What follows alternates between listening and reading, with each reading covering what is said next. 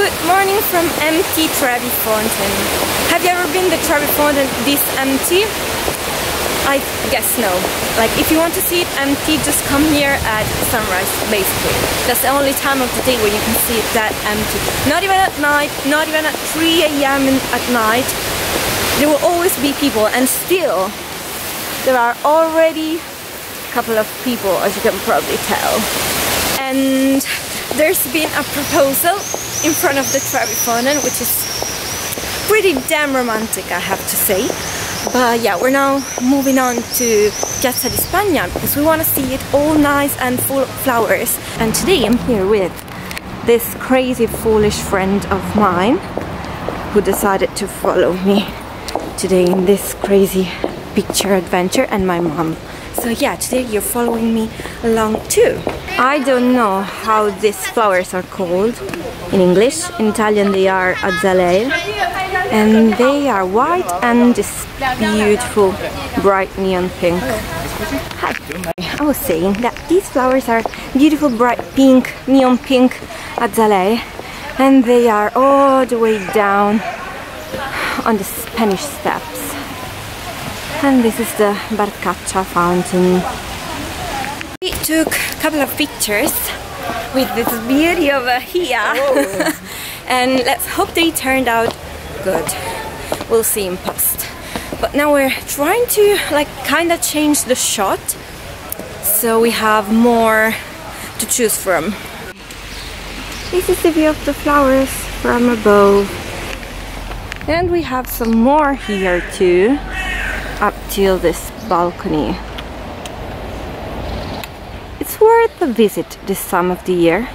Back at the fountain, what time did it take? 7:30, and I mean it's not full of people obviously. I know how it is when it's full of people, like people get till here, this very point, and the crowd is like insane. In fact, it's one of the spots you should be a little bit more careful on when you have like stuff on yourself in your pockets, because pickpocketing is so easy in this part. Because as I said, like people, it's just packed, so there's people everywhere. And yeah, but 7:30 and there are already a good like 50 people. I love these trousers so much. But even though I love these shoes too, they were probably not the best option for walking that much, because my feet are starting to hurt. And as I told you guys in my what not to wear in Rome video, I suggested you not to wear high heels. That's the reason. This freaking pavement made of San Pietrini is so uncomfortable to walk on with high heels. Yeah, but gelaterie, you might be happy to know, are already open. Some of them are open, like, I think not all night long, but probably they open very early. So if you want to have breakfast with an ice cream, you definitely can. Good morning, beautiful people.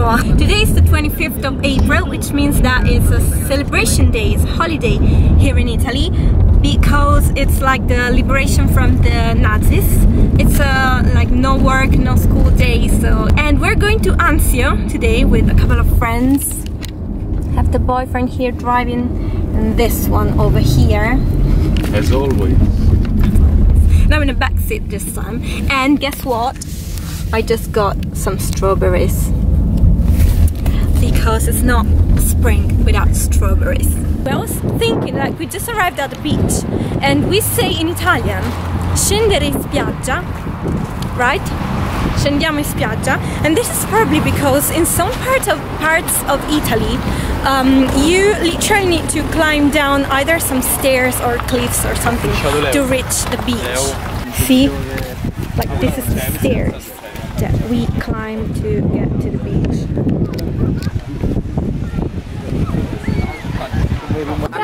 No, we pretty much all mistaken like the clothing, because it's so freaking hot and we wasn't expecting it. So we're all like pretty much dressed up, and hello beautiful people! Everybody else is like wearing a swimsuit obviously because it's freaking hot. And yeah, and my friend over there, like just bought a pair of shorts, and pretty much we're like, I don't know, we're like 10 people and nobody brought a freaking like umbrella, you know, like the sun umbrellas. Yeah, we're so unorganized. Looks like I'm not the only one who enjoys strawberries. Wondering what we do when we go to the beach. This is one of our activities. Guys, these are the so-called Neroni, or Neroni, if you want to say it in English, caves. So basically Nerone, his villa is mentioned on the top of this cave. Where am I pointing? Like here. And yeah, and this is the beach. So basically the beach is like under the cave. And earlier, but unfortunately I didn't bring my camera. Earlier questi cretini a fare questa cosa. Vero? È molto importante, ci dovresti provare. We went in the caves, like inside the caves, because you can get there even though it's like a little bit of a cliff walk. Yeah, here you have some more. So it's not an easy access, but you can get there. But yeah, I love this place and I come here every summer, and I often suggest tourists to, like, when you come to Rome, you should definitely pay a visit here if you like the beach and the sea and historical stuff, because this place is packed with history.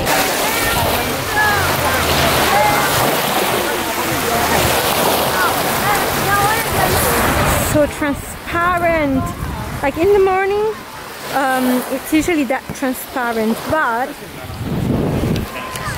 in the afternoon, usually like it gets more dark because of the sand, which is moving constantly because of the waves, and then it gets a bit more dark.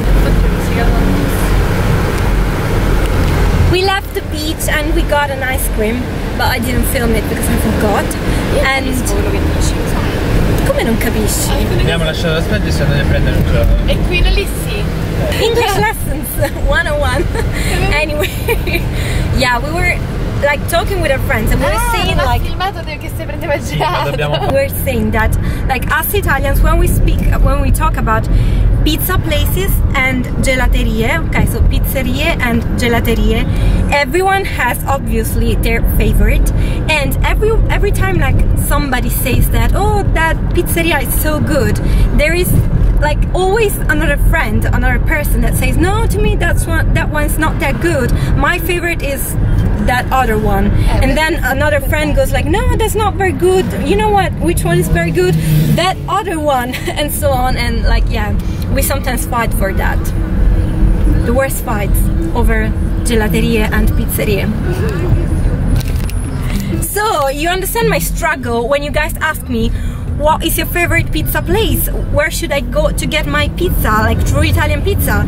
Guys, that's completely up to the person. Like, it's so subjective, I think you say. So, yeah. And I'm back home. Hope you guys enjoyed this little vlog.